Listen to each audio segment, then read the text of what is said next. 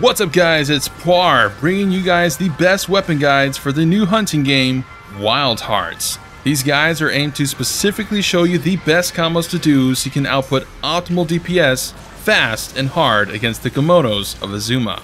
All button references will be that of a PlayStation controller layout. If you find this guide useful, make sure to smash that like button and subscribe for more Wild Hearts content. Do you want to become a Survey Corps member and defeat the Titans of Azuma with the most safest and fastest and funnest weapon in the game? Well, enter the Claw Blade. Besides bow, this is my second favorite weapon now, one of the coolest weapons in the game.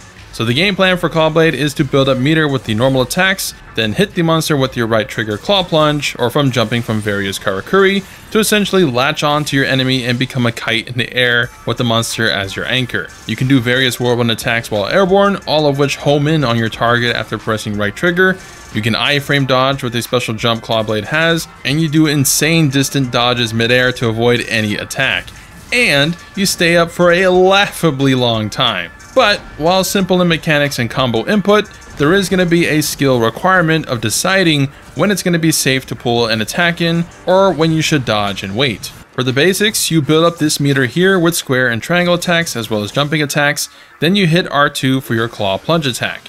You'll see this little yellow circle gauge appear, and how much you have of that is determined by how much meter you built up before doing the R2. If you do the R2 by itself with no meter, you have very little gauge to work with, so it's never worth doing without some meter built up. This gauge depletes over time, and doing actions like dodging with circle or hitting R2 again to pull yourself in to do the buff light and strong attacks will also consume gauge. And getting hit by a monster also consumes your gauge. But jumping with X in midair, however, does not, but that does eat your stamina. And while airborne, you can get a second buff after landing a few buffed attacks. Again, hit R2 to pull in and then hit square or triangle and you start gaining energy around your character. After about 2 to 3 good landed hits, you'll be in full burst mode with a red aura. You can then choose to stay in this mode where it gives your pulled in square attacks additional hits, or you can end the airborne state with a pulled in triangle attack, doing a whirlwind into a dive attack that deals huge damage. But this will drain all your meter and you'll have to repeat the process of building back up. And as mentioned, your jump now has iframes for some reason, and you can use it to cancel any attack string to dodge an attack, or even delay the big super once. But you can only do this once while in midair before having to touch the ground again to use it again. And for the midair dodge, you can hold circle or B in Xbox's case to extend the dodge even further, which is pretty silly. But don't get too far, otherwise your chain will break, and you can end your chain as well by hitting R1 to sheath your weapon.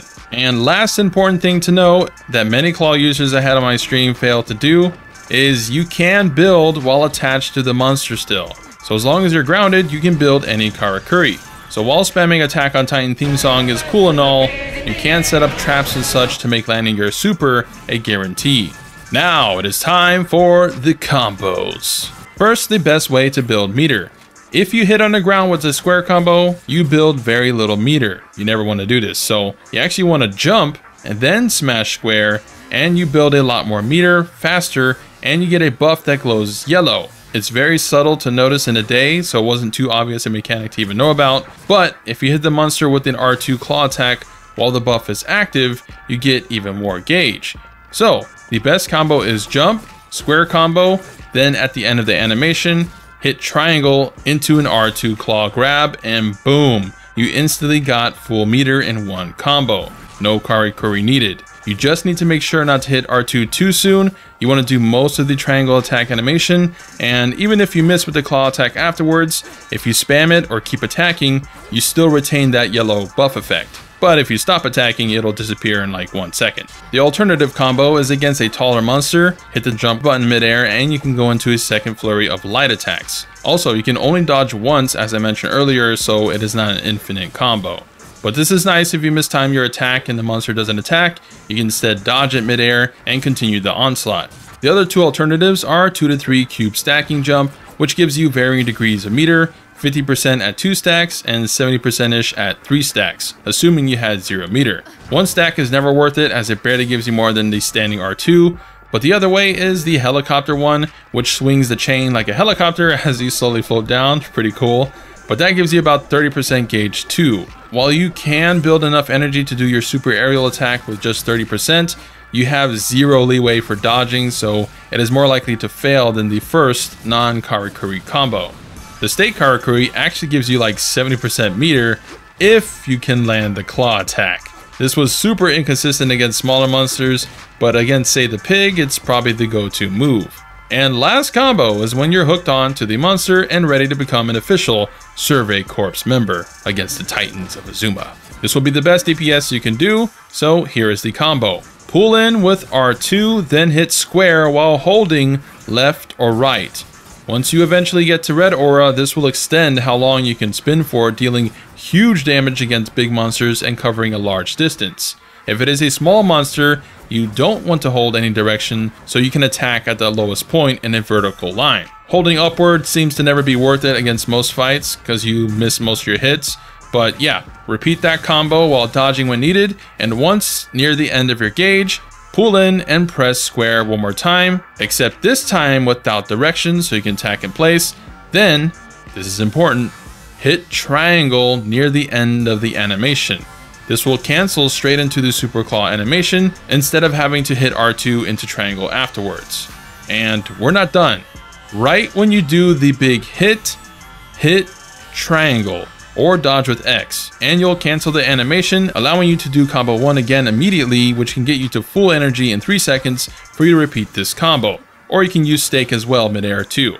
But this is the most DPS you can do. Be mindful of your gauge when doing the super though, as if you do this when there's only like a sliver, you have a chance of screwing up if the monster hits you and not being able to do the super because you have no gauge left, as monsters' attacks drain your gauge. And the last 3 tips, since the R2 claw anchors where you hit, you typically want to aim for the weak spot of a monster or hit the part that you want to break, so your pull attacks consistently hit that particular part. Obviously the vertical one is more consistent at hitting a specific part versus the whirlwind that goes all over the place. And second tip, be careful of pulling in too close to the monster. If you fail to attack before touching the monster, you'll do a small jump, ruining your buffed attack, and you'll need to hit R2 again to do the special attacks. And lastly, if a monster is about to leave the area, you can claw them and you'll be able to chase them much faster than running on foot. And yeah, that is how you play the Claw Blade. You don't need to have full gauge every time, but having more gauge will allow you to pick your attacks more carefully so you're not hit as often. A good claw player should never be getting hit, so strive to be one. But hope you guys enjoyed. Like the video if you did. Let me know if you're enjoying the claw in the comments. I have 3 other weapon guides you can check out too in the end screen: bow, wagasa, and staff. And if you don't want to miss weapon builds coming up, make sure to subscribe and hit the notification bell for more Wild Hearts epicness.